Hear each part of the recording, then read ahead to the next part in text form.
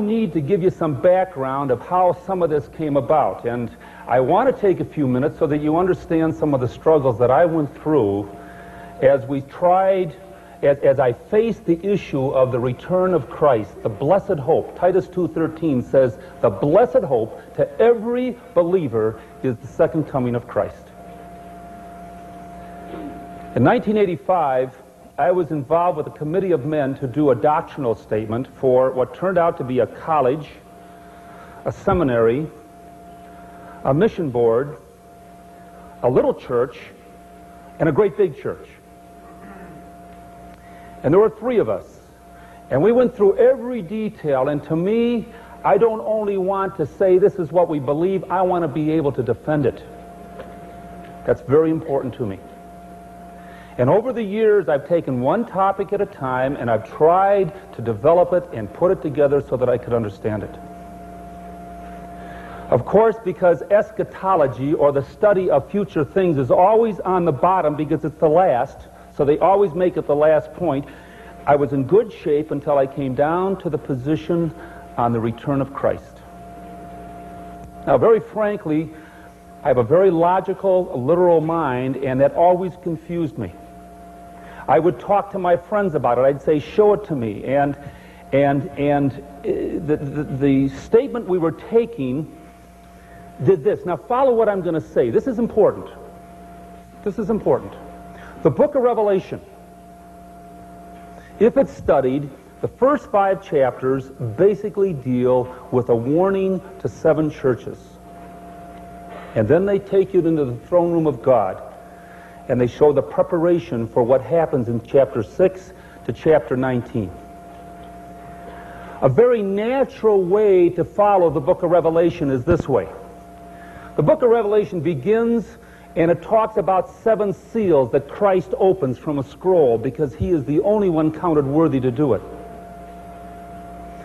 And with each of these openings, you see something occurring upon earth. The 4 horses of the apocalypse that we've heard about are the first 4 seals. Death, war, famine, tribulation. Then we move to the angels, and angels blow trumpets, and 7 different judgments upon earth with trumpet judgments. And each time that the angel blows the trumpet, there's a tremendous judgment upon earth. And then it moves to 7 bowls, and every time a bowl is poured out, another judgment comes upon earth. And it all climaxes in a thing that we call Armageddon, which we find in chapter 19 of Revelation. Now, today, if you hear the word tribulation, what they're talking about is Revelation 6 to Revelation 19. From the first seal right to Armageddon. That's what they call the tribulation period. We shall see this morning that it is also called the 70th week of Daniel, a 7-year period of time when all of the events that are embraced in from the first seal right to Armageddon, all of these events are all together, and they happen one right after another, or in some kind of combination. So this 7-year period today has been termed the tribulation period. 7 years. Tribulation. You will very rarely hear me call it tribulation because the proper term is the 70th week of Daniel. I will come back to that later on. But the 70th week, or 7 years, or tribulation period is all the same thing, from the first seal right up to Revelation. Okay, you got me so far? Very important. A period of great distress upon the earth. You're going to see that. Now, the next thing is this. There are 2 views, 2 basic views in conservative biblical Christianity today. 2 basic views. One view is that the church will be spared this entire 7-year period. There's another view that says the church will go through it and will not be taken into Christ until the end of the 7-year period. Okay? The one is called pre-tribulational rapture. The other, post-tribulational rapture. And there are some variations off of that, but very frankly, those are your 2 views. Pre-trib, post-trib. Pre-trib says we miss it all. Post-trib says we go through it all. And very frankly, both of these positions are loaded with trouble. Great contradictions, loaded with trouble. Now, to give you an example, I'm quoting here, not myself, but I'm going to quote two men, both of which are the deans or past deans of very, very conservative seminaries that are known to be very strong pre-trib seminaries. One is Dr. John Walvoord, who for 50 years was the dean at Dallas Theological Seminary, which is really the heart of the pre-trib. We miss all the problems. And he says this in his book called The Rapture Question, which is probably the most popular book on the rapture written, I think it was 1954 or 57. In his first edition, page 148, he says this. Now listen to me carefully. The fact is that neither post-tribulationalism, we go through it all, or pre-tribulationalism, we miss it all, is an explicit teaching of Scriptures. The Bible does not, in so many words, state either. Did you hear that? The Bible doesn't state either. So if the Bible doesn't state either, what do we have? God's opinion or man's opinion? Man's opinion, right. He goes on to say the rapture question is determined more by your ecclesiology, your understanding of Israel and the church, more than it is your eschatology, your view of prophetic things. That's a very fair statement. Now, Dr. Richard Mayhew is the Dean of Masters Seminary out in California, who is also strongly pre-trib. He says this, on page 181 of the Prophet's Watchword, The Day of the Lord, he says this, neither a pre-tribulation rapture nor a post-tribulation rapture is taught explicitly in the Scriptures. Again, a leader in this view says neither is taught in Scripture. Problems remain to be solved by the pre-tribulationists. Then he goes on, he says, but perhaps, now listen to this comment, perhaps the position of the pre-tribulationalism is correct, although its proof at times has been logically invalid or at least unconvincing. Logically invalid or at least unconvincing. May I ask you something, my friends? Does God expect us to hold something dearly to our heart that is logically unconvincing or logically invalid or at least unconvincing? Not my Bible. Not my Bible. I don't believe that. And two men of this stature, of two of the leading conservative seminaries in the country that hold to this view, to say it's not biblical, it's not scriptural, and that it's, what's that word again? It's logically invalid or at least unconvincing. That troubles me. Because to me, Scripture should be clear on whatever it teaches. And how much more should it be clear on the blessed hope of every believer? My position is this. If God says the great hope is the second coming of Christ, it just seemed to my logic that it should be found on every page of the New Testament practically. Now, this is where I came from. And every doctrine that I hold dear, I have found that if it's for the church, it's found clearly in the New Testament. And it's not something I wonder, because if I'm not sure, then I should say I don't know. Now, I'm not here today to say I'm not sure. I will tell you, I believe what I'm going to say with all my heart, and I would die for it. I believe it's the most biblically provable issue that you will ever find in Scripture.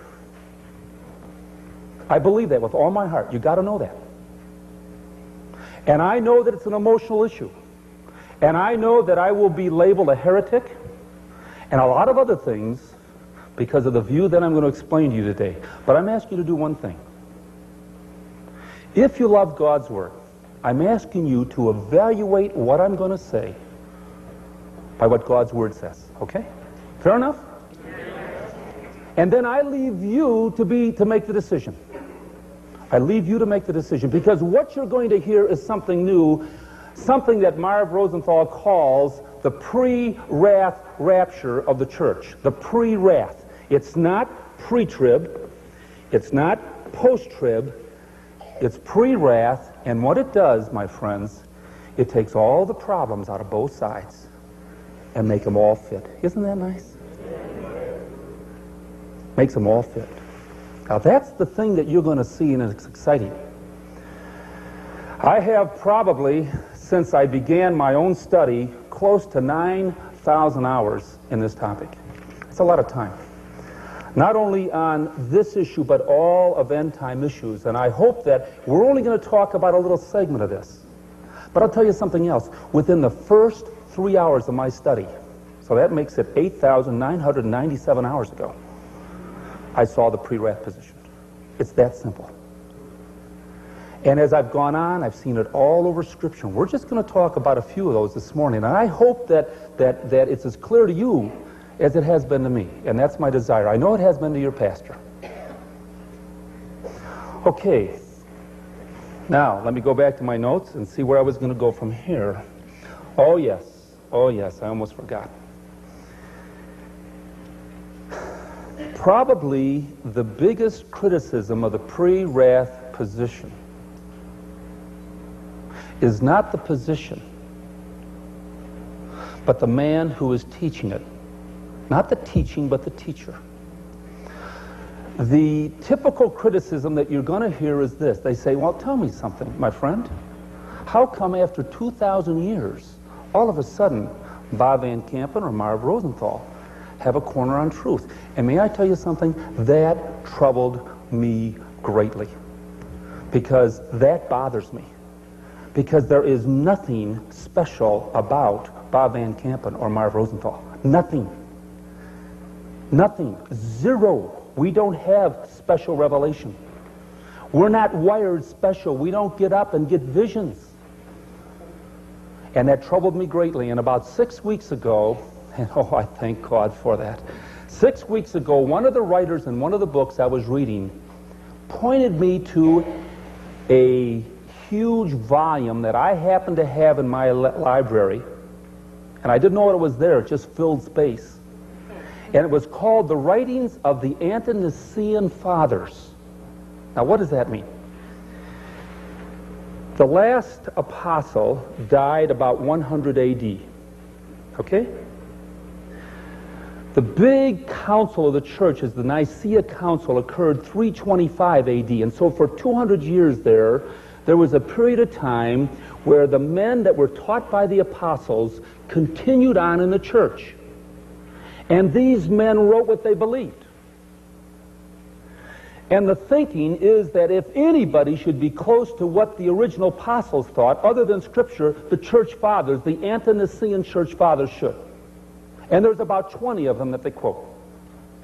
May I tell you something? I've read them all, and I'll tell you, it's laborious. There is not one of these men, not one, that believed that the church was going to be taken before the 70th week. Not one. Not one. And everyone except two, and the two that didn't became black sheep because they began to allegorize Scripture instead of taking it seriously. All the rest of them believed that the church was going to have to endure the persecution of Antichrist to refine it before the rapture of Christ would come, without exception. So when somebody says to me, "Who are you?" I say, "I'm nothing." You got an axe to pick. First of all, you pick it with Christ in the Olivet Discourse. Then you pick it with Paul in 2 Thessalonians. And then you pick it with Revelation. And then you pick it with all the church fathers. But don't pick it with me. There's nothing new with what I'm saying.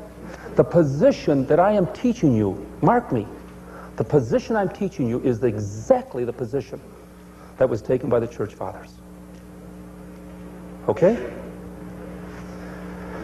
The second question I'm probably asked most often is, okay, big deal.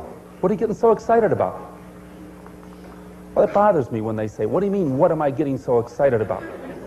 I mean, we're talking about the second coming of Christ, aren't we? The blessed hope, right?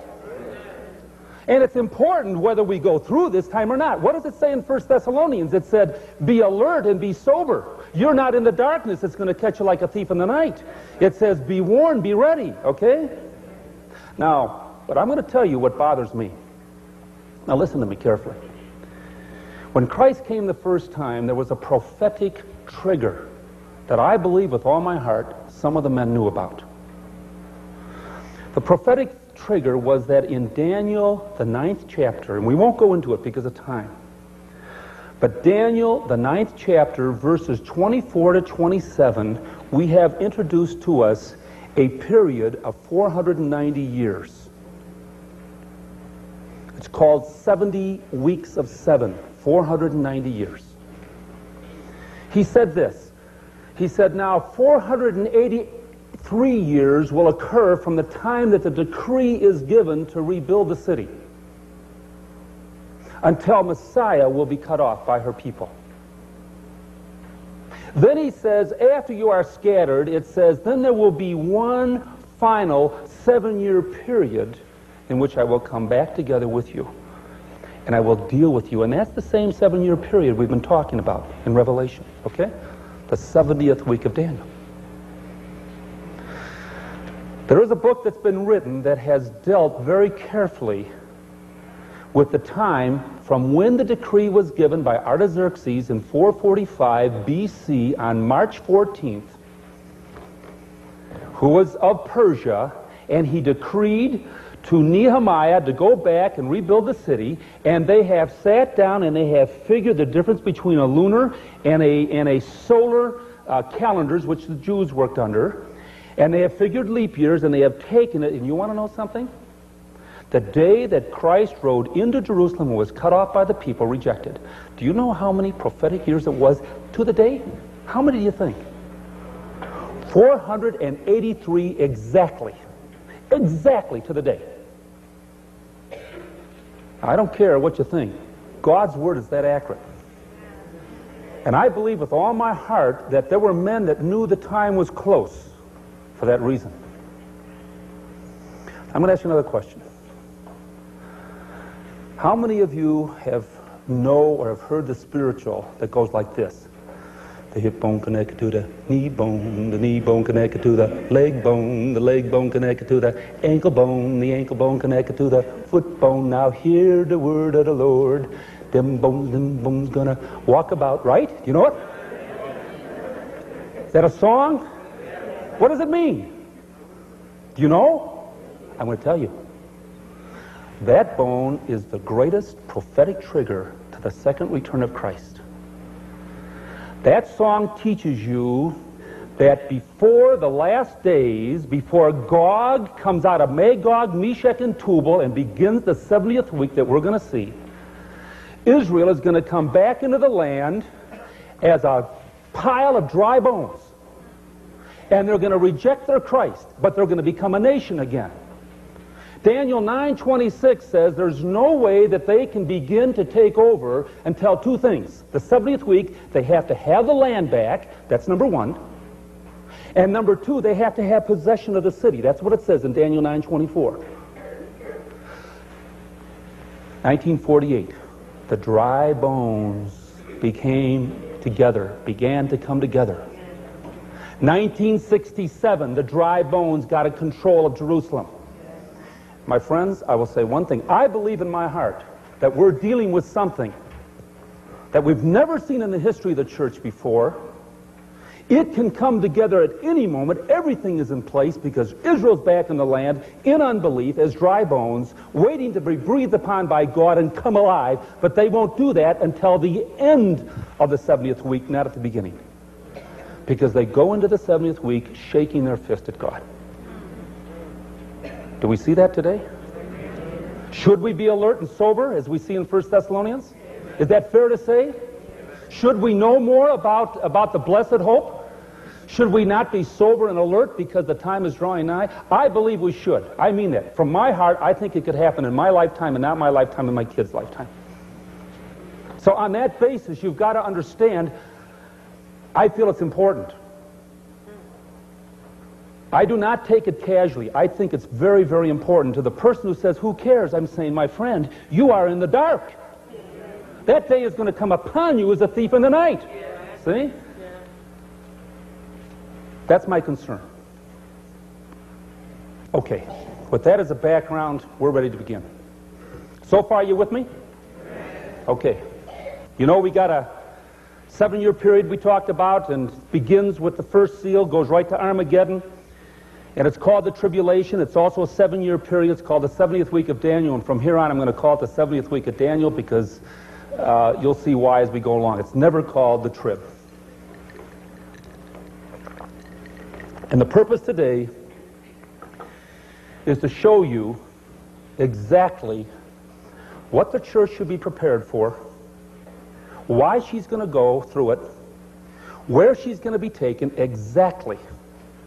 And I'm going to defend that to you. And I hope that when we're done, biblically, you will see it. But the first thing we have to talk about is a word called hermeneutics. Who here knows what hermeneutics means? Oh, 2 on the front row. Derek, we'll throw Derek in just in case. All right. If he can write a great song like that, he's got to know what hermeneutics means. Hermeneutics means interpretation. How do you understand what I'm saying? Now, the normal way is to understand what I'm saying, exactly what I'm saying. If I say, good morning, it's raining outside, it probably means it's in the morning and it's raining outside, right? Doesn't mean it's in the evening, or it's it means what I say. Scripturally, my hermeneutic, and you've got to understand this, is I take Scripture very naturally and very literally exactly for what it says. Is that too much to ask?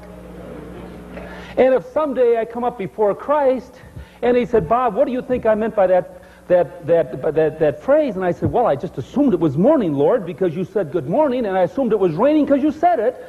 And he says, oh, I got you. It's not what I meant at all. Then that's his problem, not mine. Because I believed him. You see? You must take Scripture naturally and literally for what it says. That's fair, isn't it? We do it every day. Now, we have a reason we can do that, and you've got to hear that reason. When you hear that reason, then you'll understand. Do you realize that there are 333 separate prophecies concerning the first coming of Christ? And do you know how those prophecies were fulfilled? Every one of them were naturally and literally fulfilled. How he would be born, where he would be born, what would happen to his life, how he would die, how he would be buried, who would give him his grave. Everything of the first coming was naturally and literally fulfilled. Isn't it fair to say that the second coming would be naturally and literally fulfilled as well? Amen. I think that's fair, isn't it? Well, we're going to do it that way. And if you don't like doing it that way, you should probably leave, because you won't understand anything I'm saying. See? Number 2, you have to take Scripture in context. The Bible says, eat, drink, and be merry, for tomorrow we die. Right? It does say that. What does it say before that? The fool saith in his heart, eat, drink, and be merry, for tomorrow we die. Right? So if we take the second half without the first half, who's kidding who? You can prove anything you want in Scripture if you want to take it out of context. You can't do that. You must take the context. You must take the context in which it's written. Number 3. Take it literally, you take it in context. Now, this is very important. You must compare Scripture with Scripture. You can't take one verse and then forget all the other verses, because there's translations, there's figures of speech, there's a lot of things that go in, and you can get, unless you take it all, and you come up with a common denominator that has no contradictions. Scripture never contradicts itself. If you have a contradiction, you don't have the answer. Pre-trib, post-trib have major contradictions. They don't have the answer. Prewrath, believe it or not, is a common denominator of these two views, and there's no contradictions. None. There's not one passage of Scripture that I'm worried that you're going to pop up with that I'm aware of it. I'm not afraid of that, because I don't know of any. Because if there's a contradiction, it can't be right. I haven't gone far enough. See? So I must compare Scripture with Scripture in order to find the truth. And when I find that truth, remember, that truth stands in judgment of me. Never do I dare stand in judgment of it. I don't dare culturalize it, spiritualize it, Semitize it, spiritualize, whatever it is. Do whatever I can to get out of what it's saying. I've got to realize it means exactly what it says. That's my obligation. When God says it, He means it. And so that's the approach, that's the biblical approach that we've taken to the pre-wrath that we want to talk about today. I'm making decent time. Let's keep going.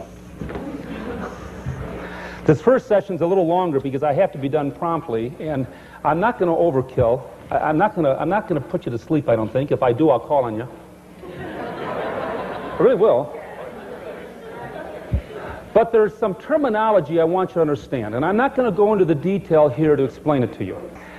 This is a critical part of what we're going to be working with, and it's very important to me that you understand this.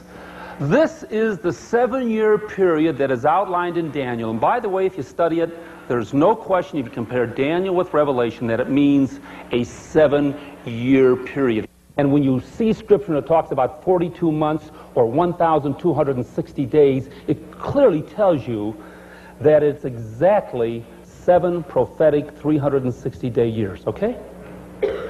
Now, rather than to get into defense of all this, I want to give you a grid, and later on, before tonight when we deal with Revelation, you're going to get a big picture. But you might jot this down someplace because it will be helpful as we go through it. Number one, Daniel 9:27 says that the 7-year period will begin with a covenant.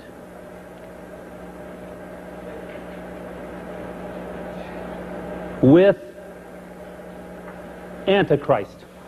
Okay? A covenant with Antichrist. That 7-year period will begin when the nation Israel makes a covenant with a powerful figure, not realizing what they have done. And that will begin the 7-year period of seven 360-day prophetic years. I know you've read a little book back there. It's dealt with it. I won't go over it again for the sake of time.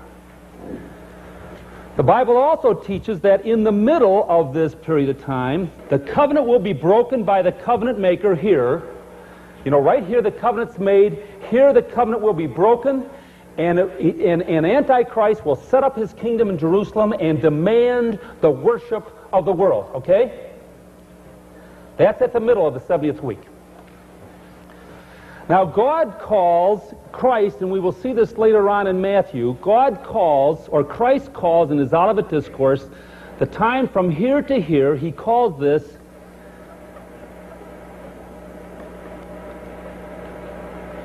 beginning birth pangs. Got to know that. Beginning birth pangs. That's what he calls it. And we will see that tonight as we study tonight the Olivet Discourse. We will see quickly that I see that I'm right on here. Okay. We will see tonight that the next session, we will see that God caused the first half of the 70th week beginning birth pangs. The second half, and by the way, that is found, so you know, that is found, the beginning birth pangs are found in, if you want to ever look at it, it's found in Matthew 24:8. Matthew 24:21 says that when Antichrist begins his rule, it is called the Great Tribulation. And you've got to know that that is persecution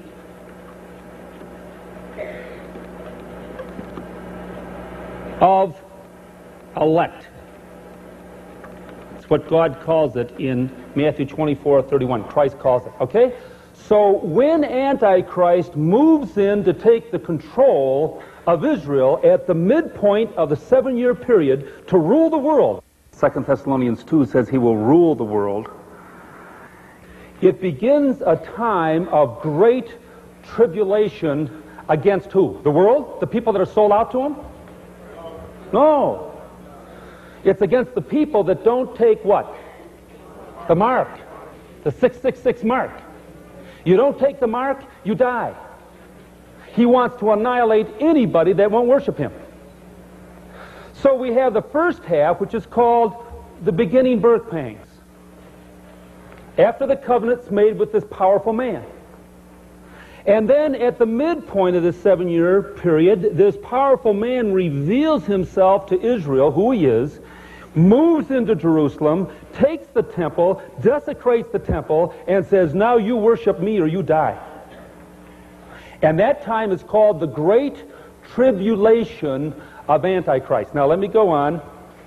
But God says, now follow me, God says that that time, that Great Tribulation, very important, will be cut short. Cut short. Matthew 24, verse 22, he says, you will go through a great tribulation. And even though Antichrist is given 3.5 years, I will cut the great tribulation short with a sign from heaven, the sun, the moon, the stars. And it's very important that you know that. Sun, moon, stars. And that cuts the great tribulation short. It doesn't cut the 3.5 years short. But it cuts the great tribulation short, and we'll talk a lot about that. Really, what I'm outlining for you today, right now, we will talk about the rest of the day. I just want you to understand the language. If you understand the language, then we can talk about it, see? So it's going to be cut short, and it's cut short with an event that's seen in the heavens called the sun, the moon, and the stars. And it's interestingly that all the Jews knew exactly what he was talking about, and interestingly enough, all the apostles were what? Jewish. And they knew from Joel 2, verse 30 and 31, they knew from Joel 3, they knew from Isaiah, they knew from all over the Old Testament there was going to be an event that the whole world, all Israel was looking for. It was called the Day of the Lord. Okay? So let me put this up for just 1 minute. We will see that this is the Day of the Lord, which is God's wrath against wicked. Now, in case you wonder how severe that is, let me tell you how severe it is. If you look at Zephaniah 1:14 to 18, I think we should just look at that for 1 minute as we're establishing this. If I can find Zephaniah. It's in the Old Testament, 3rd book from the end, I think, or 4th. Zephaniah, Haggai, Zechariah, Malachi. Listen to what it says. Listen to this. Near is the great day of the Lord, all right? Near and coming very quickly. Listen, it means very speedily. When it comes fast. Listen, the day of the Lord. In it, the warrior cries out bitterly. A day of wrath is that day. A day of trouble and distress. A day of destruction and desolation. A day of darkness and gloom, a day of clouds and thick darkness, a day of trumpet and battle cry against the fortified cities and against the high tower corners, the high corner towers. And I will bring distress on men so that they will walk like the blind because they have sinned against the Lord. And their blood will be poured out like the dust and their flesh like dung. Neither their silver nor their gold will be able to deliver them on the day of the Lord's wrath. And all the earth will be devoured in the fire of his jealousy, and he will make a complete end, indeed a terrifying one, of all of the inhabitants of the earth. If you go to 2 Peter 3, it says, in the last days, mockers will say, hey, where is the promise of the coming of Christ? And it says, when they do this, it escapes their notice that God destroyed the earth once by what? Water. And the second time by what? Fire. You see, that's the day of the Lord. You've been well taught. That's the day of the Lord. That's what this is talking about. But there is a sign that comes before the day of the Lord, and you must understand this. Look just at one passage so that we save time. Look at Joel 2:31. And we see it again in Joel 3, but just one verse to show you. It says, the sun will be turned into darkness, the moon into blood, before the great and awesome day of the Lord comes. Okay? There is going to be a cosmic sign in the heavens. Interestingly enough, in Genesis 1, I think it's 14, Christ said, I create the sun, the moon, and the stars for one reason. For seasons, for days, and for what? Signs. What did he do before the first coming of Christ? He gave a sign in the heavens. What is he going to do before he comes a second time? He is going to give a sign in the heavens. And what it's going to be is the sun, moon, and stars. And if you study all the passages, you're going to realize that the sign for the day of the Lord is when he turns the natural lights out. When the sun goes off, the moon goes off. When the stars go out, what do we have? We have a black hole. No light. Then it says in another verse that it will be accompanied with an earthquake that will shake every nation of the world at the same time. Whatever light we've got is going to be put down because that earthquake will destroy. And whoever's sleeping will awake. And whoever's awake will know it. You see? When the sign of God's day of the Lord's wrath comes, the whole world will know it. Guaranteed. Because God is in control, and when he does it. So there is a sign, and you need to understand that the sign, we will show you where that sign takes place and why we do it. But the position that we're taking is that that sign will occur sometime. We don't know when. That's why I put a squirrely line. Sometime during the second half of the 70th week, it cuts the Great Tribulation short. This is the pre-wrath position. We don't know the day or the hour. Only God knows. All right? Now to go on real quickly, and the only other thing I'll show you is after the 70th week is complete, there's a 30-day period, there's a 45-day period, and for the sake of room, then you have the millennium. Okay, which is 1,000 years. Now, that is your timeline. And that's a very important timeline to remember because we will come back to that timeline again and again and again to prove the points we're trying to make. By the way, cut short, I want to say one other thing too. When it says the Great Tribulation will be cut short by the sun, moon, and stars, which is the day of the Lord, the sign of the day of the Lord, I've had scholars come to me and say, you can't say that. By cut short, it means it's limited to 3.5 years. The Great Tribulation is limited. You see, they go to Matthew 24. Oh, boy. We'll keep going. Matthew 24, and it says, 21 and 22, it says, for then there will be a great tribulation, such has not occurred since the beginning of the world until now, and that's tied into Antichrist rule, as we'll see later on this morning. And it says, unless those days had been cut short, no life would have been saved, but for the sake of the elect, those days will be cut short. They say, well, cut short simply means limited to 3.5 years. So being the scholar that I am, I got my concordance out, and I looked up the Greek word. And the Greek word is a Greek word called kalabo, K-O-L-O-B-O. And you know what it means? Amputate. Doesn't mean you're born with a short arm.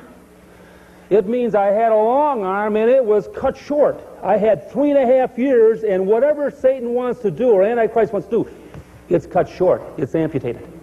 You see? All right. Now, we're ready to turn to Scripture. With that in mind, I want to cover 3 churches in Revelation before we start, just to show you the warning of God, and that will end this first session. Turn to Revelation, will you please? Revelation chapter 3.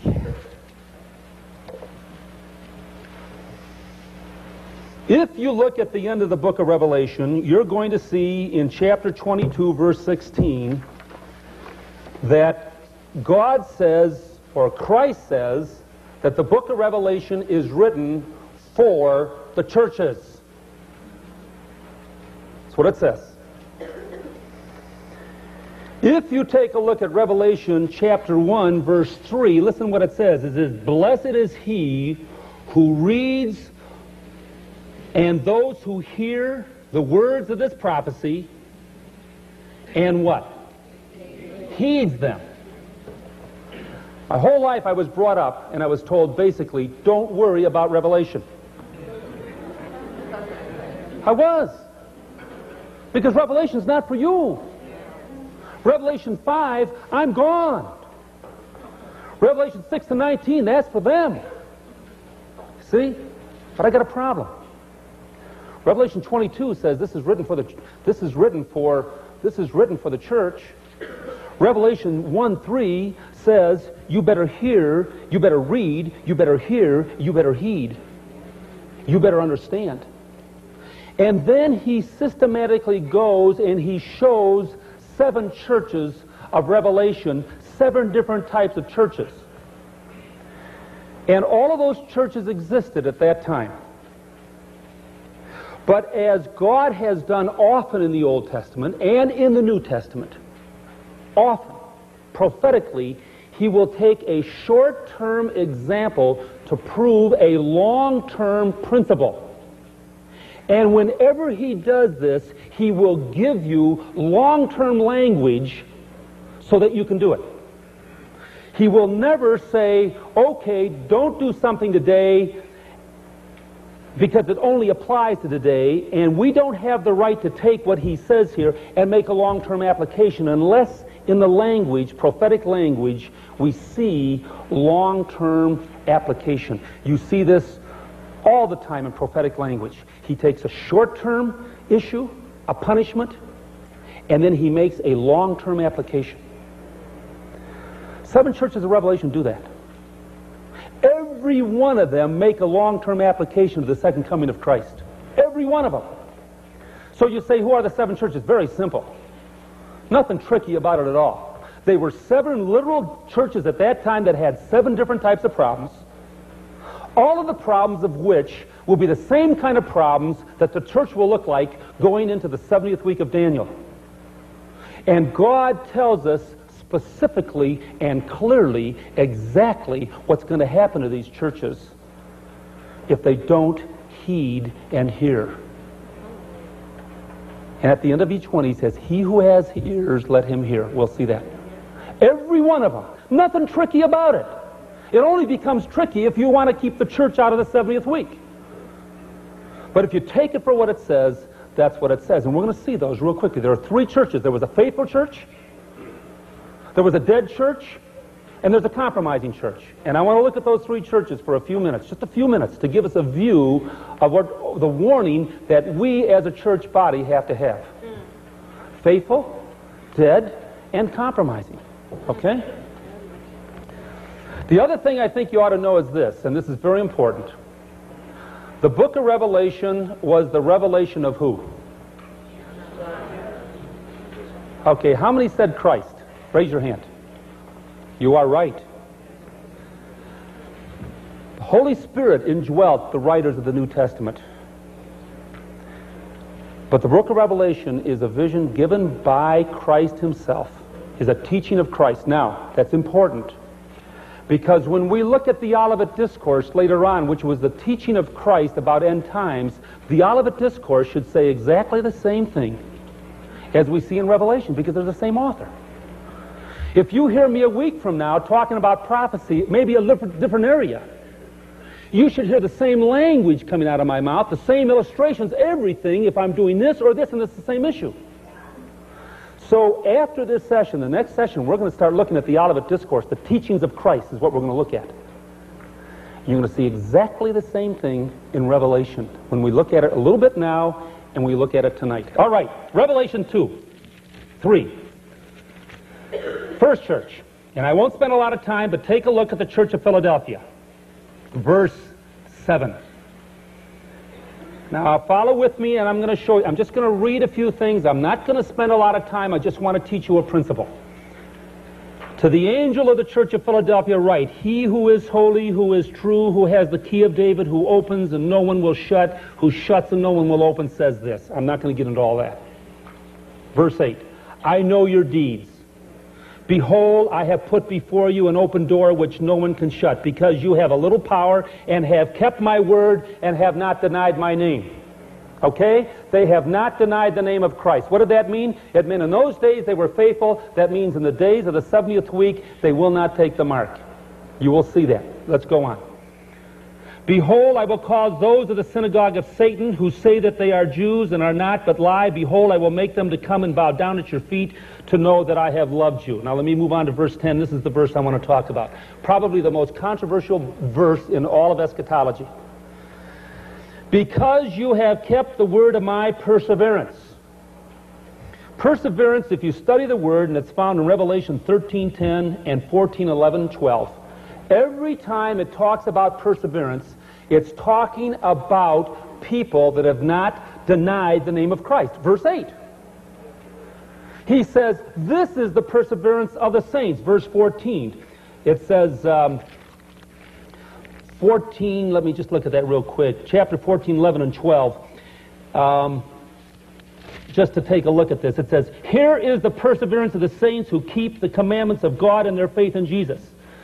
Verse 11, the smoke of their torment goes up forever and ever, and they have no rest day and night, those who worship the beast and his image, and whoever receives the mark of his name. Here is the perseverance of the saints. What? They don't receive the mark of his name. Perseverance, as used in Revelation, is they don't bow down to Antichrist. It meant something in the time of Christ. In the book of Revelation, it means they don't. They maintain their testimony to Christ.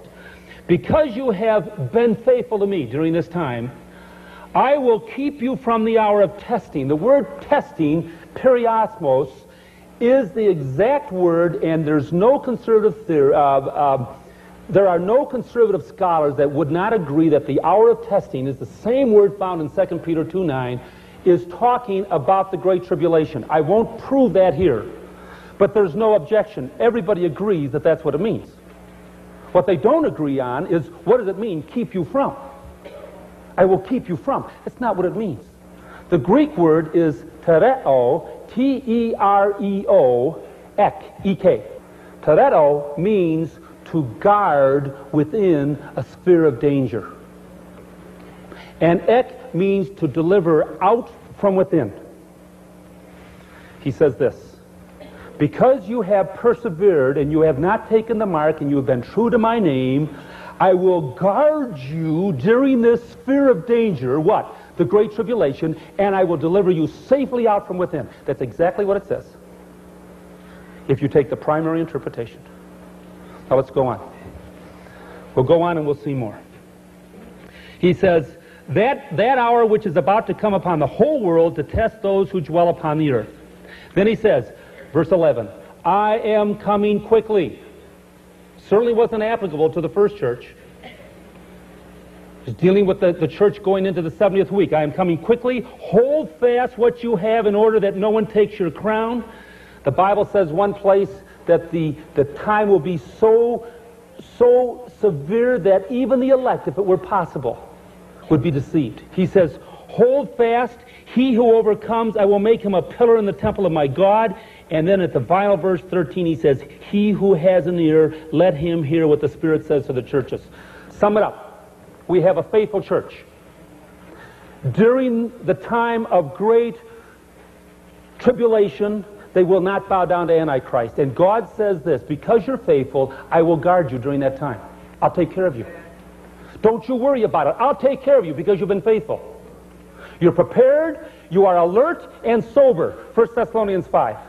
I will guard you within the sphere of danger. And he says, I will deliver you safely out of it. When?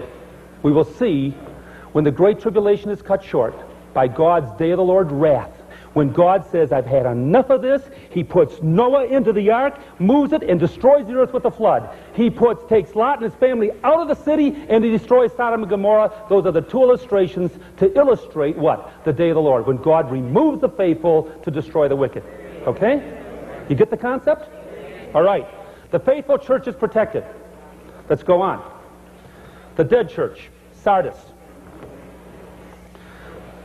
Chapter 3, verse 1. And I'm just going to, for the sake of time, I'm only going to look at a few verses. Number 1, he says, 3:1, it says, "And to the angel of the church in Sardis write, he who has the 7 spirits of God and the 7 stars says this, I know your deeds, that you have a name, that you are alive, but you are dead." A dead church.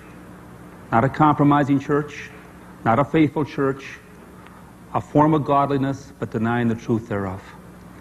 Verse 3, "Remember therefore what you have received and heard, and keep it, and repent. If therefore you will not wake up, I will come like a thief." Do you recall earlier this morning we looked at 1 Thessalonians 5, verse 2, and we showed that when Christ comes as a thief, it's not to the believers who are looking for Christ. It's to the world that is saying peace and safety.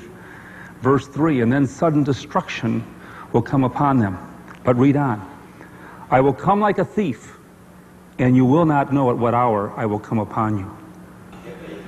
And that's talking about the day of the Lord. So he says, you will be so content, you will justify somehow selling out to Antichrist. Everything goes good. Peace and safety is going on to the world. And he says, to you, when I come, I will come as a thief in the night. It means you've never been a believer. Never been a believer, and you're going to go right smack dab into the flood, and you're going to go right to the day of the Lord. Now let me go on. He says, you will not know what hour I will come upon you. It says, but there are a few people in Sardis who have not soiled their garments. He says, there are a few of you that are still saved in that church. He says, and they will walk with me in white, for they are worthy. Okay? And then he has a warning here. Go on. But again, he says, you don't know what hour I will come upon you. There you see the coming of Christ. And he says, he who overcomes will be clothed in white garments, and I will not erase his name from the book of life, and I will confess his name before my Father.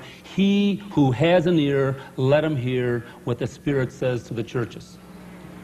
Again, hear and heed. We saw in the church of Philadelphia, verse 13, he who has an ear, let him hear what he says to the churches. Be an overcomer. Be an overcomer. You know what the word is for overcomer?